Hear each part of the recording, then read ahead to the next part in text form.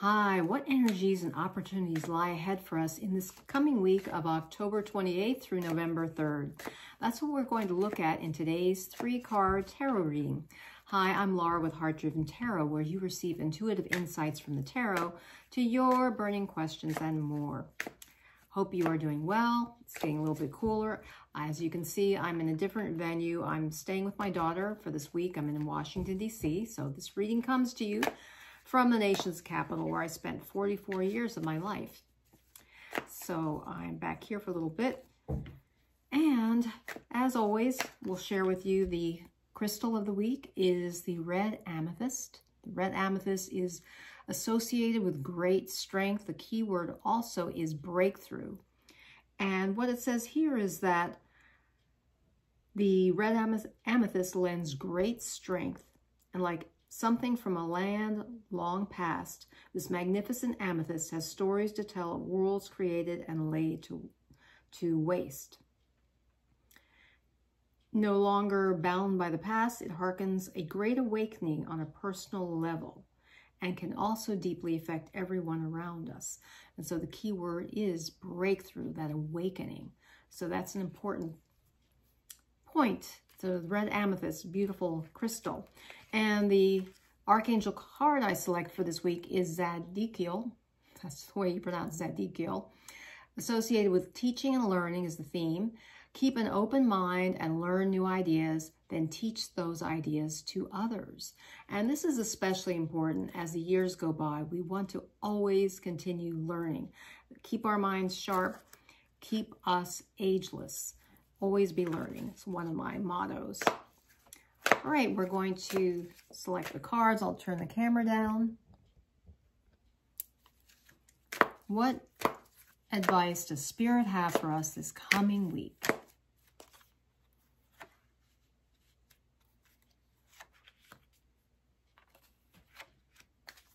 All right, the first card is 5 of Swords reversed. Second card is the 9 of Coins upright. And the third card is the 8 of Cups reversed. So we have all minor arcana cards this time. 5 of Swords reversed. When this card appears upright, the 5 of Swords, and the swords relate to the intellect, the mind, beliefs, communications. When this card appears upright, it's suggesting a situation or is presenting a situation in which there appears to have been a battle. We've got the storm clouds in the background. We have these two individuals. One has his face towards us, but the other is facing the sea. And we see this individual in the foreground who appears to be lauding his victory over the two other individuals. And we see there are 2 swords on the ground. The card of post-conflict situation. Now, given that this is reversed, and it's a trying situation because there's been especially in the area of communication, the conflict of some kind, and there's been a battle of sorts, the fray, at least verbally, but someone has won. But now that this card appears reversed, it suggests to me for this coming week, you may be experiencing some inner turmoil, some inner battles, some things that you are trying to sort out. And so it is important to take time to think through these things. For me, what I've been remiss in doing is journaling. I haven't journaled as much as I did in the past. And this morning I finally got back to it because I had a lot on my mind, been going through been a roller coaster of a week in various areas of my life. And so I did find it helpful just start putting it out on paper. So if you have this inner turmoil, inner conflict, which maybe come to the fore this week,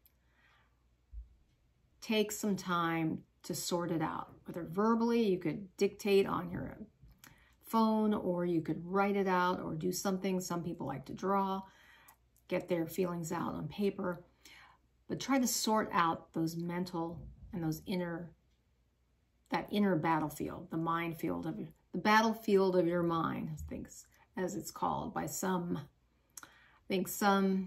preachers out who I've heard. So this week will be a time to sort that out. And then once you do, you'll be able to release it. Because that's one thing that's coming up at the end of the week. I believe it'll be the new moon in Scorpio is a time to face your shadows. And the only way you can release your shadows is by facing them head on, recognizing and looking them in the eye, looking at them in the face, so that you confront them, you can see them, and then you can release. So I think that's what this Five of Swords is suggesting. That needs to be done this coming week. And as you do so, assuming you do that, what's coming intuitively to my mind is that you will be able to free up energy. You will start to enjoy your life a lot more. You'll be able to tap into some resources, financial, or just in time. Things will be freed up. Again, once you release, once you face your conflicts, look at them and let them go, you'll be able to enjoy your life more. We see the nine of Pentacles or Nine of Coins is a scenario in which an individual is kind of leading this life of luxury. She's very satisfied. She's happy. Because I guess centuries ago, having a falcon, I mean, this was something that only the royalty did. They could have a falcon as a pet. So I believe that sorting out your inner conflicts will allow you to ease into a situation of greater comfort, of greater prosperity.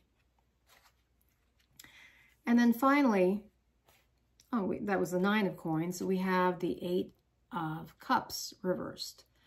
When the Eight of Cups appears upright, it suggests to me a situation in which, we've got these 8 cups that are lined in very straight rows, but there's that gap there. Even though all the 8 cups are there, it suggests that something is missing. And so we see this individual whose back is toward us going up. He's ascending the mountain, supposedly in search of whatever that is that's missing. And then we've got the moon suggesting that it may be a journey, an intuitive journey. Well, of course, cups relate to feelings, emotions, and that intuitive aspect of yourself. Given that this is reversed, I see this as also suggesting that, or I see it as suggesting that now your time of dissatisfaction and being in search of whatever that missing element was is now coming to a conclusion. It's now ending, and that you are finding what you were looking for, that you have found. You will find in this coming week or soon what you were seeking, because I believe you faced your inner turmoil, inner conflicts, face them head on, and you were able to release them so that you could ease into greater prosperity and comfort, which in turn clears the need, eliminates the need for any more searching. You are feeling settled, feeling satisfied. I hope this reading has been helpful for you. I don't have a song yet for this week because it's just been a little bit, my schedule's been a little bit off, but I will come up with something, I hope, and I will include that in the show notes. I do offer private readings. You can email me at laura@heartdriventarot.com or at laura@shineafter50.com. Until next time, remember, illumine your mind, inspire your life with Heart-Driven Tarot.